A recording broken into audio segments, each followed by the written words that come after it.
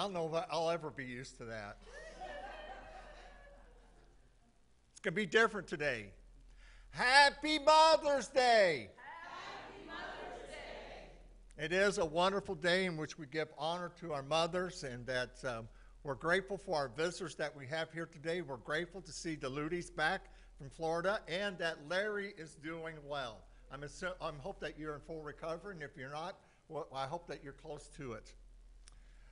This is the day that we come to give thanks and praise to God, but it's also the day to listen to the challenges that God lays upon us as to how we can continue to live as his disciples. And so I pray that today's worship service will be one that you indeed will experience God's presence and that you'll feel connected to each other, feel connected to the calling that God has given to you as individuals and for this congregation. I'd like to welcome those who are watching us on Facebook and YouTube. We want you to know that we are glad that you are following us through worship service, but we also hope that if you have any inclination, if you feel the Spirit nudging you to come to any of our advanced ministries and anything else that's happening here at First Christian Church. This Wednesday, we're going to have our health and well-being service, which is at 6:30, which will be at the John Walker Chapel. Also, a week from today will be the church board meeting after worship service. And then 2 weeks from today, it's going to be Pentecost Sunday. It's a day that we are celebrating the birth of the church as we know it began. Also, on June 5th, we're going to have another prayer vigil. We're going to have many prayer vigils because it's important for us to be spending time praying as to the sort of direction that God wants us to go as a church. And that we'll be just praying that we'll be more filled with the Spirit than we've ever have been as a congregation on June 5th. And on June 6th, we will be having our Launching into the Future meeting. Also, I'd like to encourage anyone after worship service today that if you just have a few moments to help bring up chairs for tomorrow night's Kicks Band's concert. So tomorrow night's the Kicks Band's concert, which it's going to be at 7 o'clock. And so if you can bring your lawn chairs, but if you can't bring your lawn chair, we will have chairs available. Also, want to give thanks to Alice, to Kathy Walker, to Linda Williams, to Leanne and David and Sharon for the lilies. Don't that just look awesome? Yes.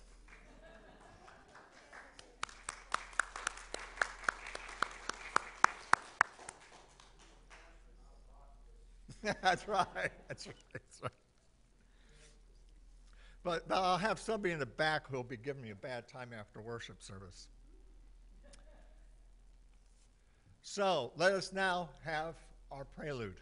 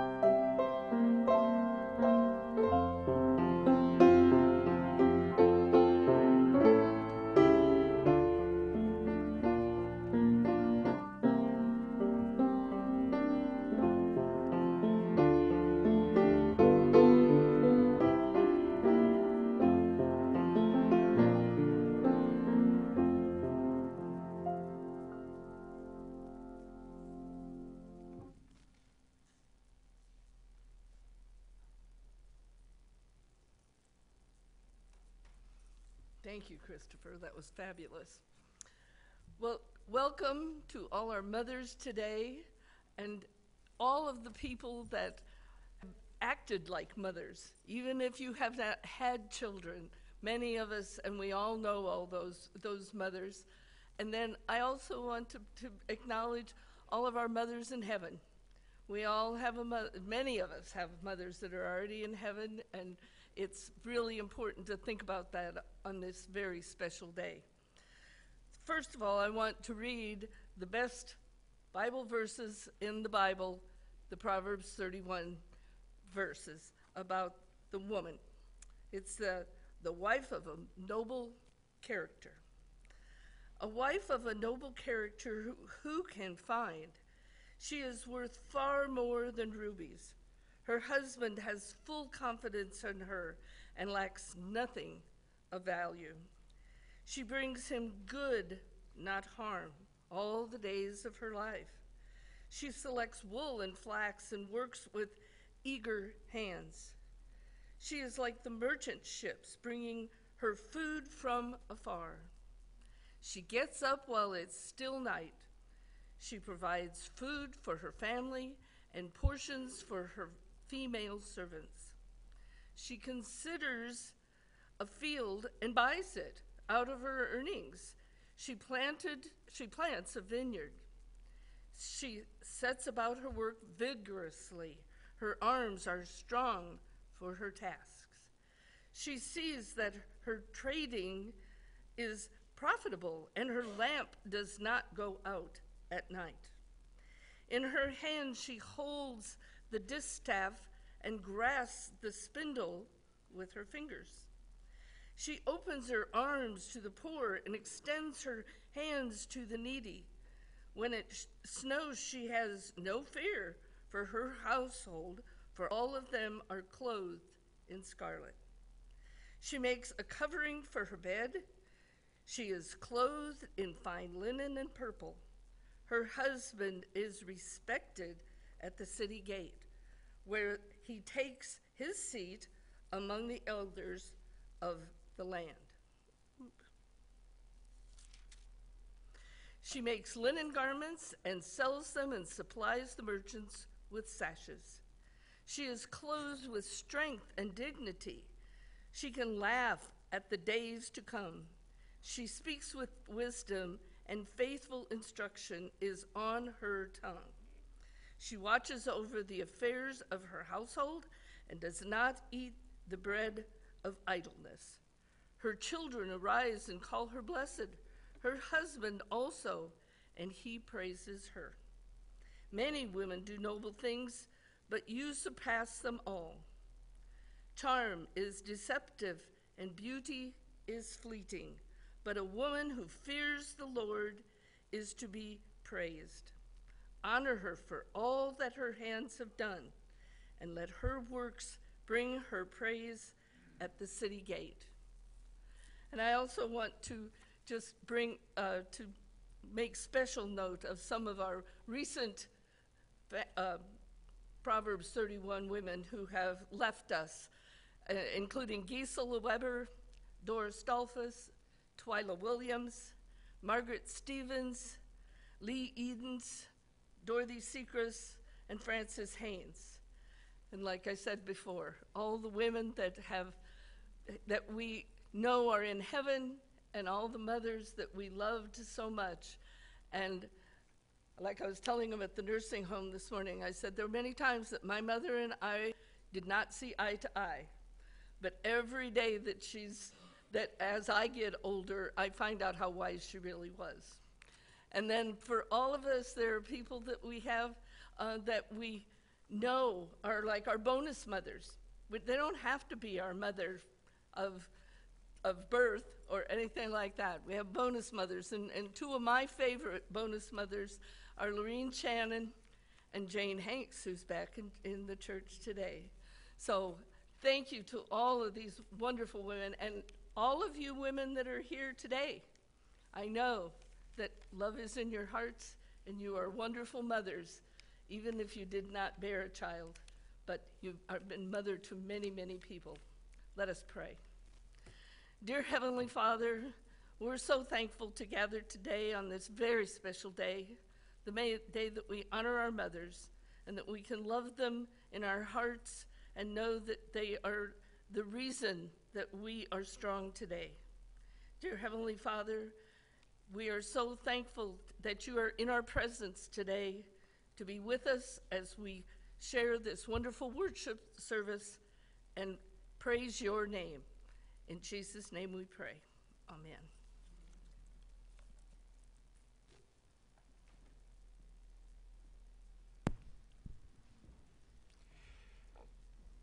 Please stand and join us in singing about the faith of our mothers.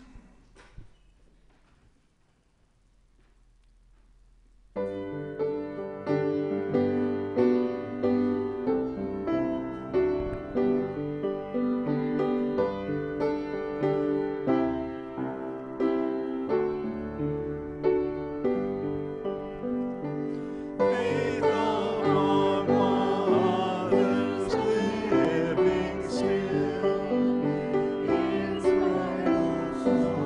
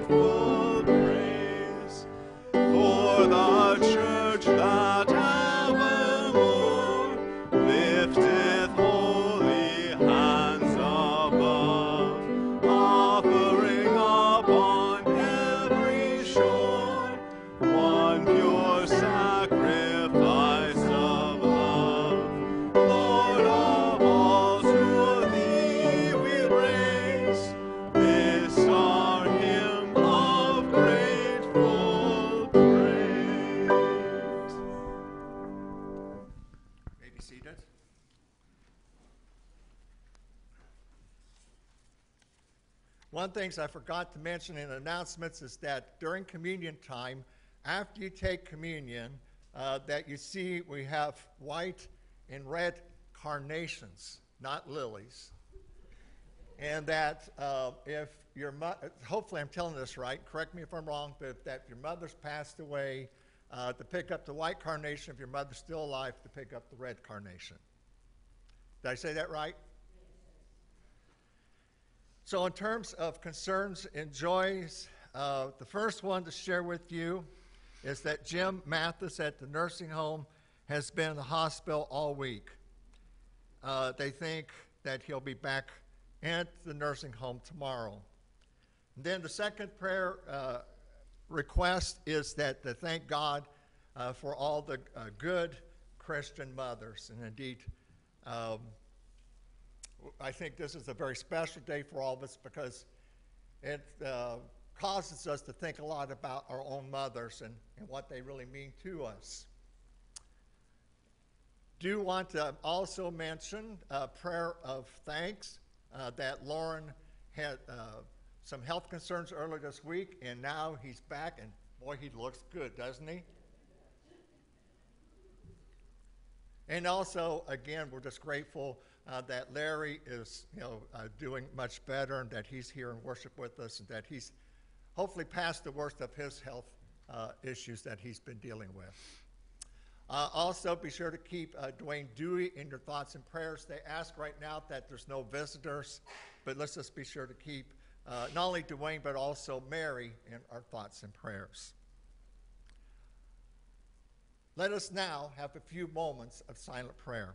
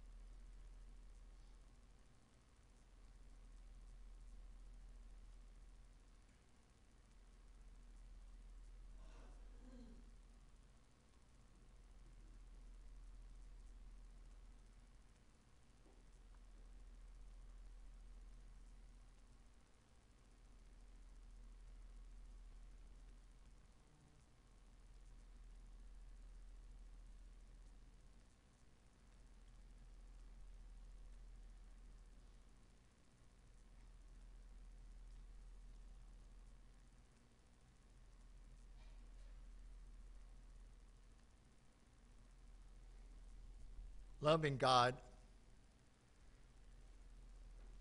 as I just said a few moments ago, Mother's Day causes us to think about our mothers. And certainly I think about my own mom. I think about how she has meant so much to me and my siblings.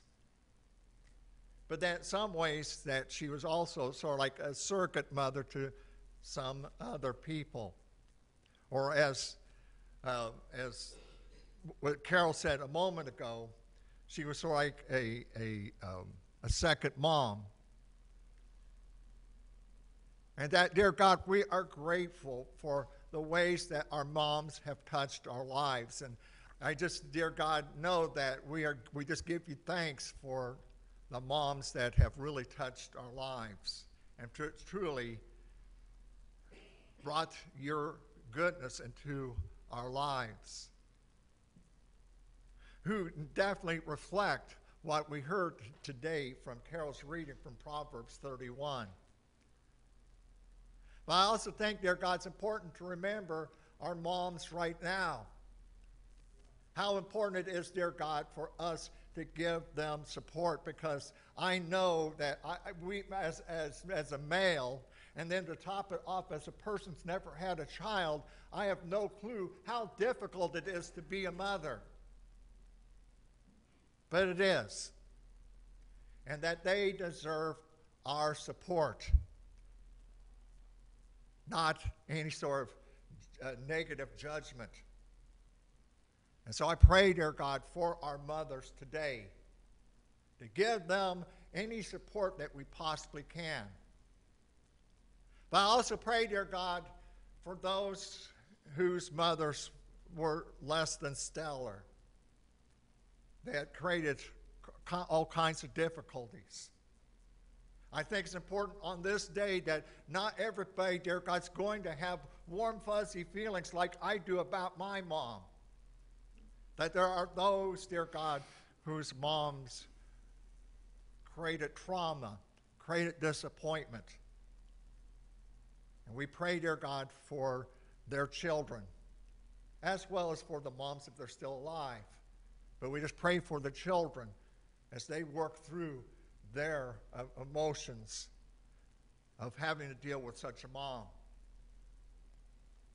So, dear God, as I am praying this prayer, that we see there's many layers when we talk about our moms, that yes, we do want to give thanks and praise, dear God, for those who are fantastic and wonderful mothers, which would be the overwhelming majority of women. But it's also important just to restate that we need to be there for all women who are mothering, that any way that we can be of support to them, I pray will be there. And I pray, dear God, for your healing upon those who have been wounded by their moms. Help us, dear God, live by the prayer that Jesus taught his disciples to pray. Our Father, who art in heaven, hallowed be thy name. Thy kingdom come, thy will be done, on earth as it is in heaven. Give us this day our daily bread, and forgive those sins as we forgive those who sin against us. And lead us not to temptation, but deliver us from evil. For thine is the kingdom, and the power, and the glory forever. Amen.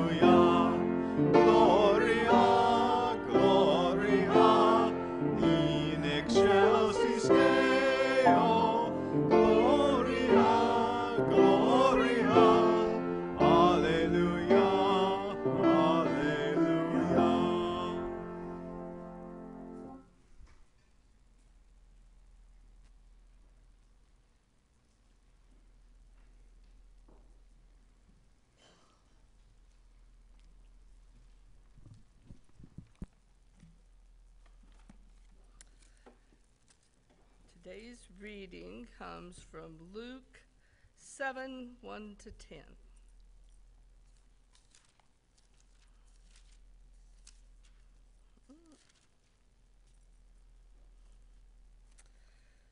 This is about the faith of the centurion. When Jesus had finished saying all this to the people who were listening, he entered Capernaum. There a centurion's servant, whom his master valued highly, was sick and about to die. The centurion heard of Jesus and sent some elders to the Jews to him, asking him to come and heal his servant. When they came to Jesus, they pleaded earnestly with him, "This man deserves to have you do this, because he loves our nation and has built our synagogue." So Jesus went with them. He was not far from the house when the centurion sent friends to say to him, "Lord, don't trouble yourself, for I do not deserve to have you come under my roof. That's why I did not even consider myself worthy to come to you. But say the word, and my servant will be healed. For I myself am a man under authority, with soldiers under me.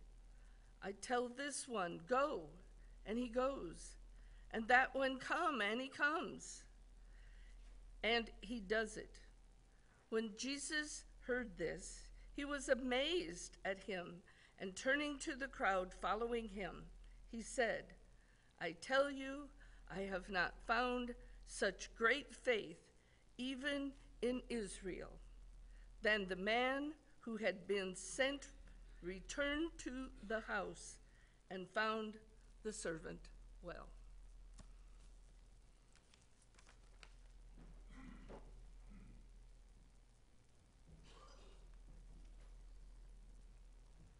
Thank you for the reading, Carol.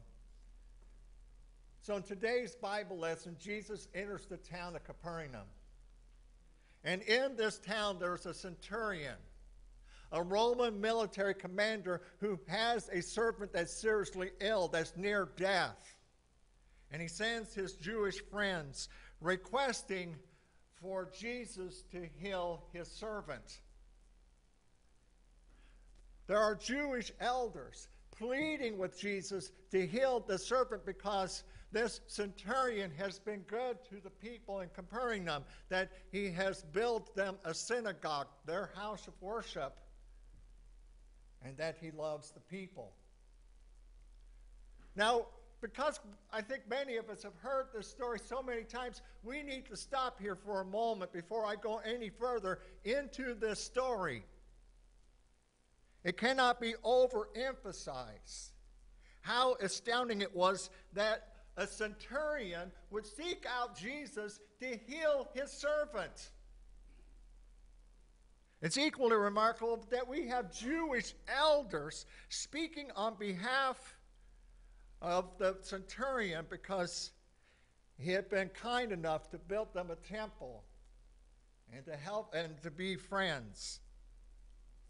It would have been extremely unusual for a centurion or for any other Roman soldier to have a positive relationship with the Jews. They are the dominant force. They are occupying Israel. Their job is to make sure that there is law and order. Most of the Roman occupiers would have disliked the Jews and would have been fiercely loyal to Rome. They would have brought their own Roman gods and believed that the Roman gods were superior to the God of Israel. And many of the Roman occupiers would have been psychologically and physically violent towards the Jews, and that the Jews would have had no recourse to deal with any of the injustice that would have been inflicted upon them. So let's not look upon this story as a happy, slappy kind of story, because it's really a quite remarkable, and as I'll say in a few moments, a subversive story. Jesus agrees to help. He and others head towards the centurion's house. And before they arrive at the house, the group was greeted by the centurion's friends. And they convey on behalf of the centurion a breathtaking message. They tell Jesus that the military commander does not feel that he is worthy to be in the presence of Jesus. But say the word to cure my servant.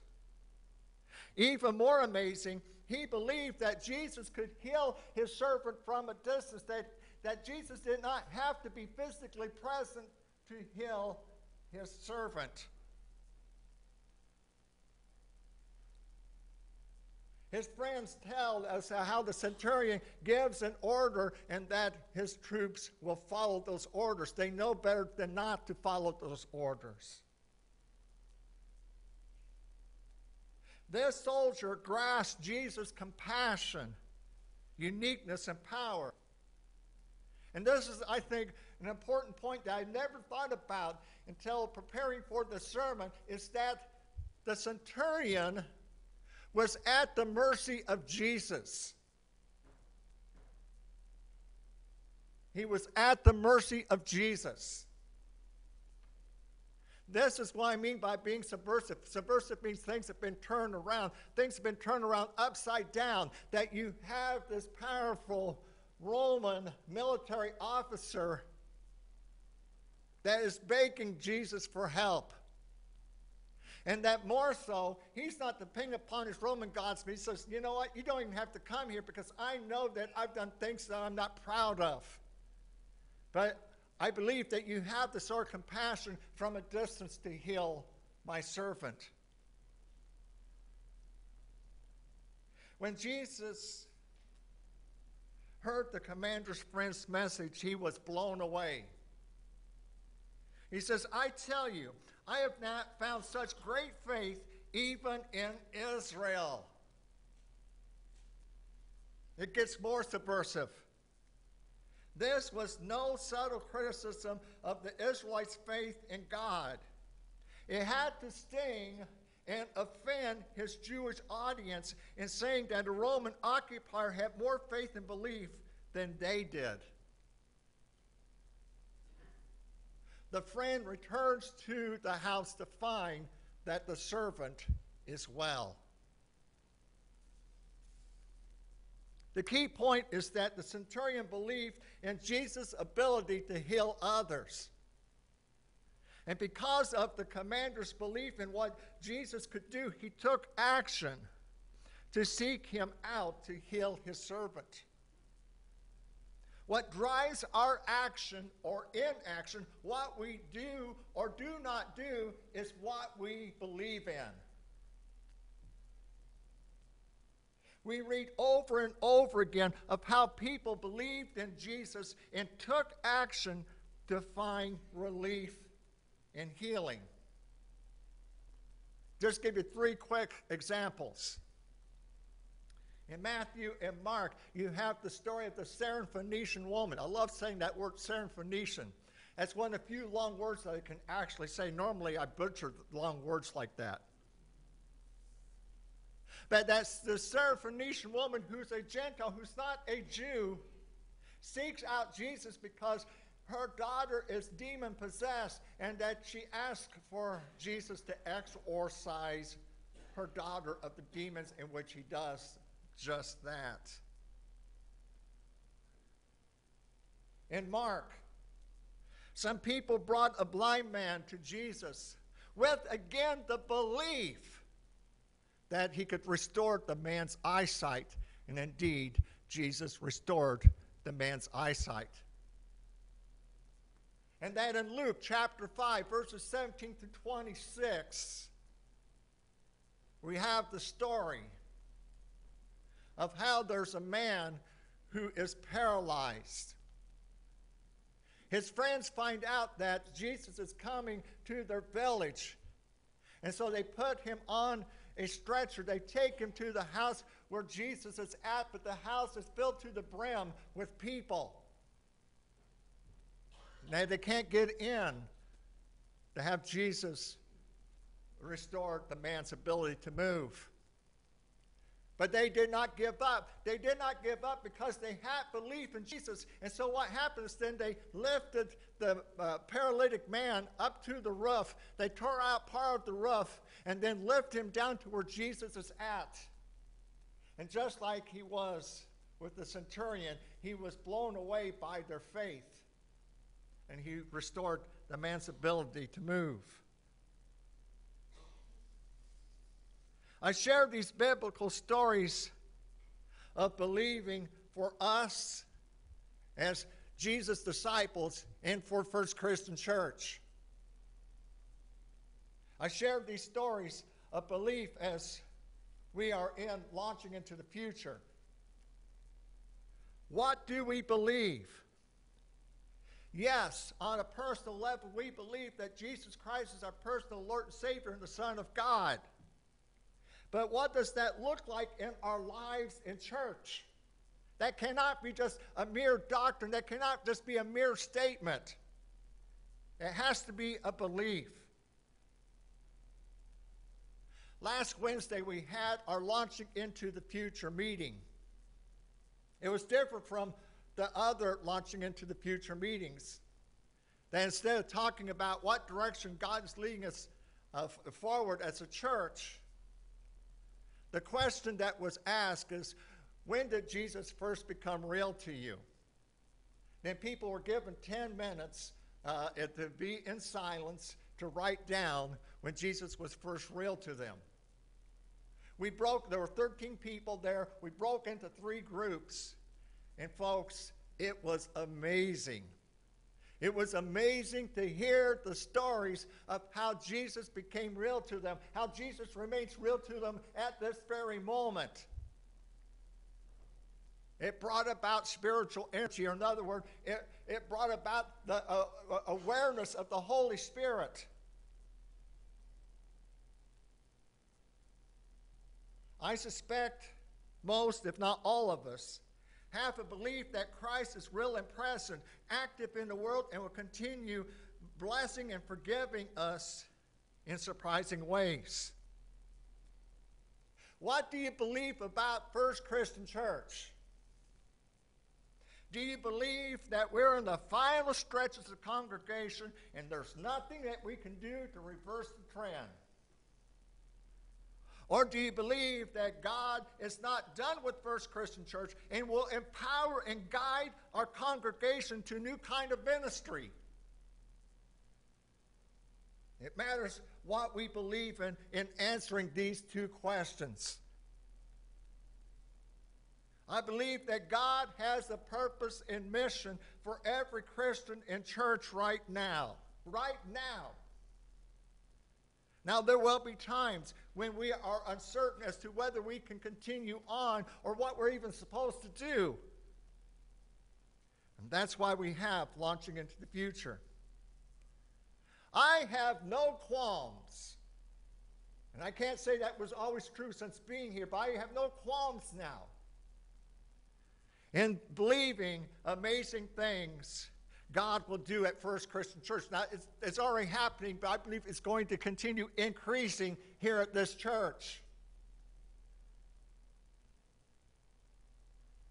Now, I know, and I ask you to bear with me as to why I'm going to repeat some stories, but I'm going to add a little bit of an extra layer to these stories.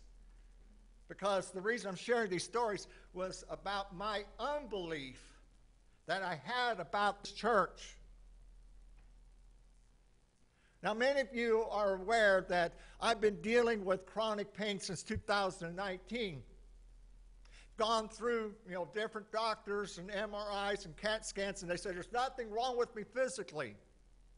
But they kept on treating me physically. And it wasn't until I came here that my Leavenworth doctor sent me to the Lemon Center for pain rehab. And it turns out that a big chunk of the reason for my chronic pain is that it's stress-related, psychologically related, however you want to say it. And so that what's been beautiful is that I've been doing meditations, which fortunately Dr. Lemons is a man of faith. And I shared that this is just a form of prayer. And it's helped me begin to realize the things that I've been anxious about, stressed out about, that I shouldn't be. And that point was driven home come September. That after I started seeing Dr. Lemons in July or August, and then I went up to Iowa to see some family. And I saw my sister, and I was telling my sister, what a wonderful ministry that this church had. These people are fantastic. I went on about this.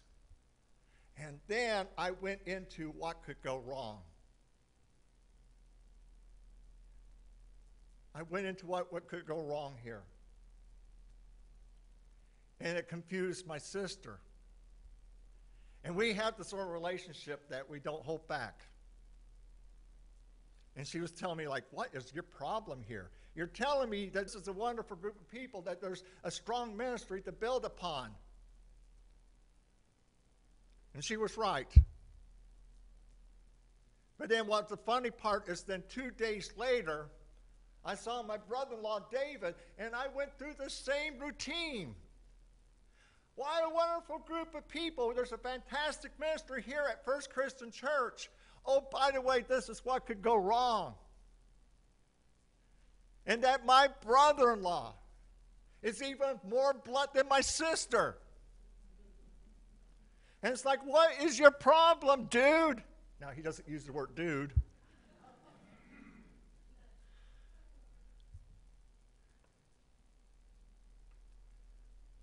I was letting unbelief get in the way. And that was certainly part of the reason I now realize as to what was causing the chronic pain. I was self-sabotaging. I was doing it to myself. I want to be clear, it wasn't you folks. And what has been beautiful since that time, that's a turning point for me. For since that time, in having this unqualified belief of what God can do here in this church, is that it's been much more fun knowing of what the possibilities are in this church because of what Christ can do. Today, I'm the centurion. I believe and have placed my faith to pour my heart, soul, and mind towards working with God and all of you to become a place where people feel welcome, accepted for who they are, and a safe place for folks to express their thoughts, feelings, questions, and doubts. We want to see a better world. I hear this constantly in people's conversations, not just only in this church, but wherever a person goes. And we can do something about it now by believing that God will help us discover how to share Christ's love, help people know Jesus, work together, serve others, and reach the world. And of course, what I just now shared with you is First Christian Church's purpose and mission. What I'd like for you to do, if you don't have this memorized, that we are to share, our purpose is to share Christ's love, and that we're to help people know who Jesus is, and that we are to work together to serve others to reach the world. If you don't have that memorized, that's okay. Don't worry about it. What you can do is take your bulletin home. And I encourage you, during your devotion time, prayer time, meditation time, whatever you call this time that you spend with God, to pray over the purpose and mission that God has given this church. And to believe that there is something bigger and more amazing than what we could ever imagine as a congregation. Be open each day with childlike wonder of how our belief will drive us to a deeper faith in taking action for First Christian's new chapter, a faith that will radiate Christ's love and grace. Let us now bow our heads for a word of prayer.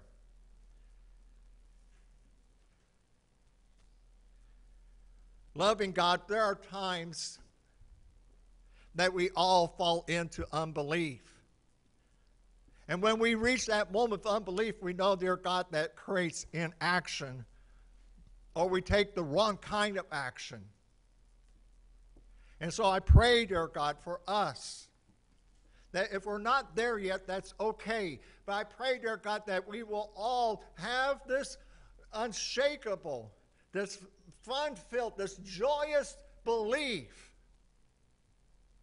as to how that you are not done with us, and that we are going to become a new kind of church, a new kind of church, not for our self-satisfaction, but so that we can be able to reach out to Bonner Springs, the surrounding area, and the world, so that more people will come to live in your kingdom. This we pray in your name. Amen.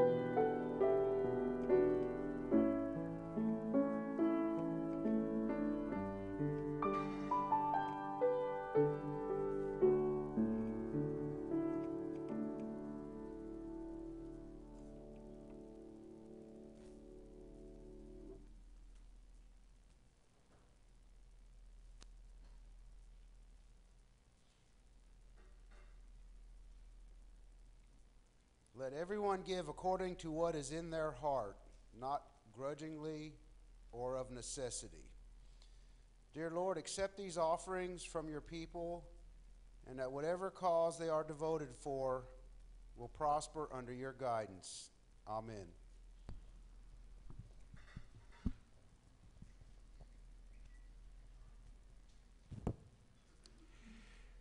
Please stand and join us in singing.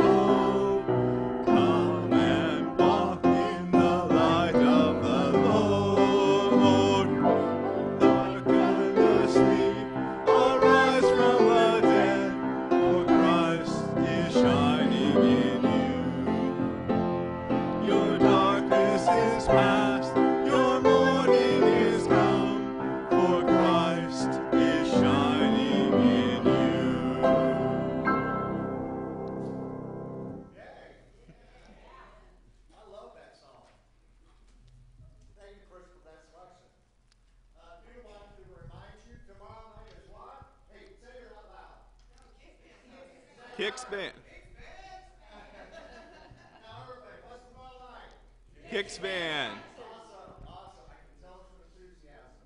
So again, if you have lawn chairs, bring your lawn chairs. If not, we'll provide chairs here at the church. And also, just invite folks. This is an opportunity to invite folks, but not only to the Kicks band concert, but also to come to the Health and Wellbeing. And Pat and I need to get into in the announcements and at the end of worship service is if you have an opportunity to invite somebody to one of the our worship services or to events here, I think part of what we forget is that we have opportunities to invite folks to what's happening here, and we just need reminders that we have those opportunities for people to join in what we believe in. So let's now close in unison with the final prayer. God, please prepare us and align us for a fresh movement of the Holy Spirit, whatever it takes. Please have your absolute way in us. We pray expectantly in the name of Jesus. Amen.